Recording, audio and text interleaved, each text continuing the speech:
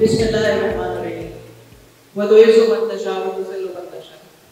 Ladies and gentlemen, well at the outset I would like to congratulate Professor Dr. Zahid Khan, Vice Chancellor Aror University, for having this very wonderful topic of this international conference.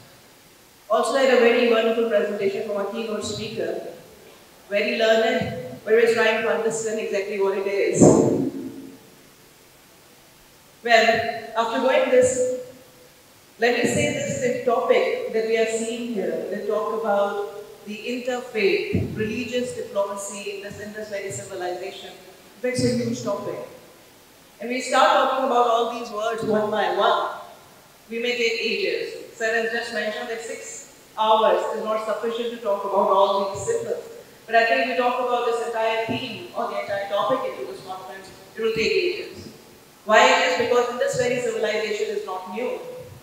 It's very old. But even before Indus Valley civilization, we have our religion, we have our concepts. In 14 years earlier, when our Prophet Muhammad, peace be upon him, he was given the responsibility to go and propagate the divine words from Al-Quran.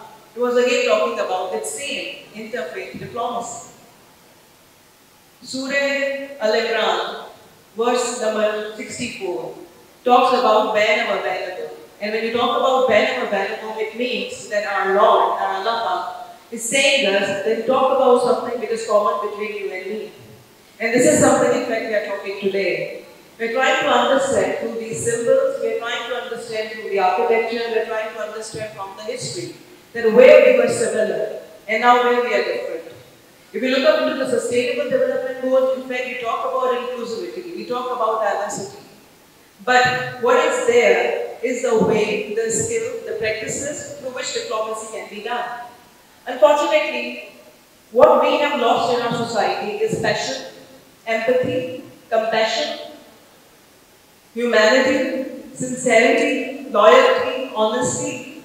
All these things, which were in fact used to be a part of our civilized society, are no longer being seen today. Unfortunately, maybe we are bombarded with so much of information, so much of knowledge that is gathering us today, is not really helping us to understand what is required and what is not required.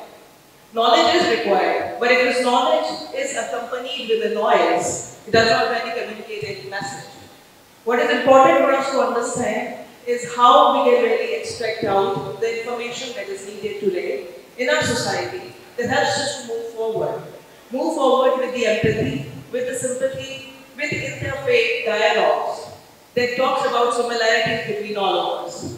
Let me share with you, sir, an example of mine being there in a church at University of Utah, where I was talking to the Mormons. And Mormons, I found there's a very much similar religious concept that they have with Muslims.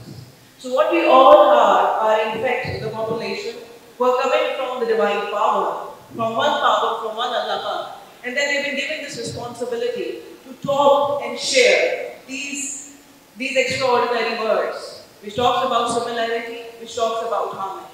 In my university, it's SABS University of Art, Design and Heritage. Well, I'm very skeptical about that SABS because when you talk about Shaheed Allah Baksh University, it seems quite long. I prefer sweet and small. So SABS University of Art, Design and Heritage has been given a logo. And that logo or that slogan talks about 4 P's. 4 P's means promoting peace, prosperity and positivity. With the same message, I want to leave this stage for Zahid Khan. So this is in fact the requirement of today. What we need to do collectively is to promote peace, harmony, acceptance to each other.